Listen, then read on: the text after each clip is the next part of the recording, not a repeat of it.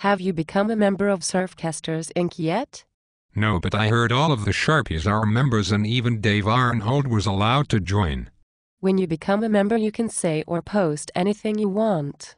There are no rules. You can even use profound language and show nudity.